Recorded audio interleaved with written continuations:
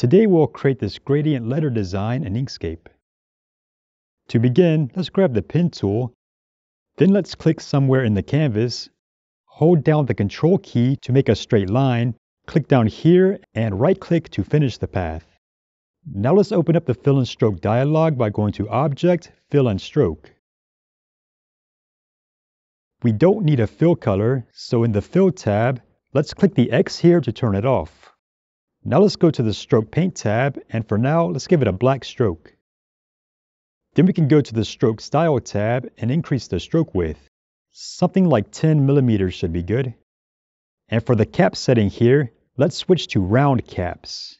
Finally, we can use the opacity slider at the bottom to put it at about 50% opacity. This will make it easier to see everything. Next, let's turn on snapping up here.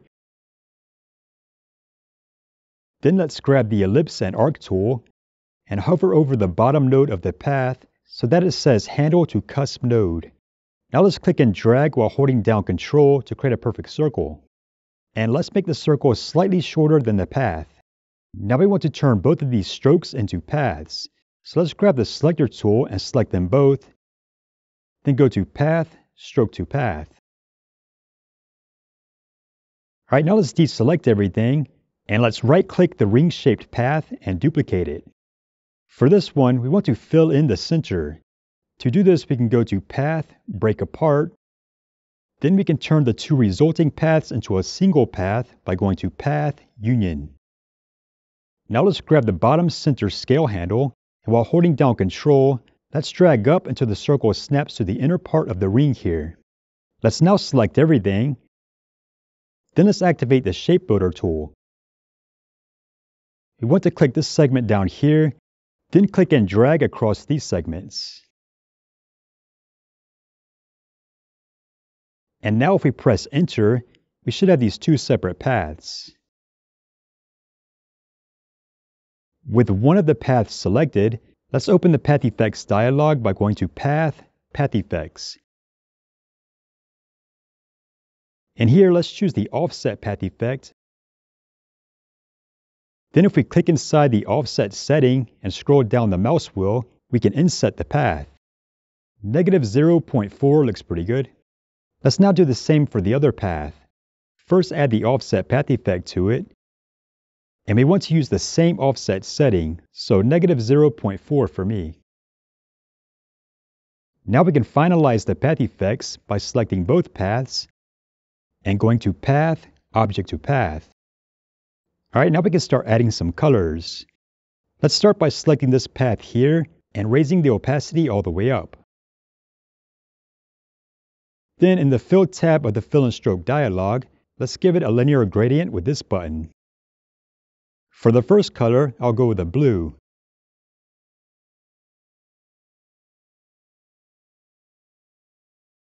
For the second color, let's raise the alpha channel all the way up, and I'll make this one a purple.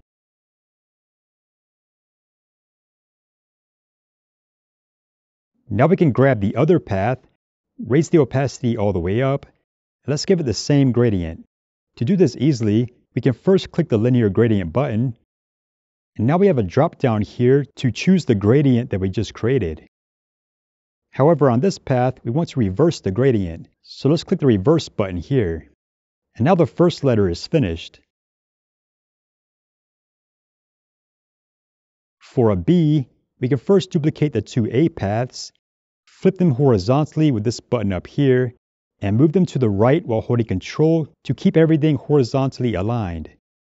Then we can grab the Node tool, select the top 3 nodes of this part of the path here, hold Control and raise them up a bit.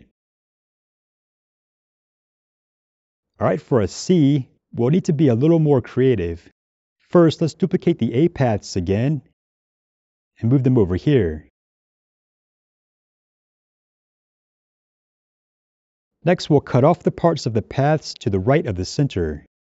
To do this, we can grab the Pen tool, snap to the smooth node up here, hold Control to keep it straight and click down here, then bring it all the way around the right side and close it off. Let's give it a fill color and turn off the stroke. Now we can select all 3 paths and go to Path, Flatten. This removes all of the underlying parts, and now we can delete the extra path. Next, we want to extend the paths out more to the right.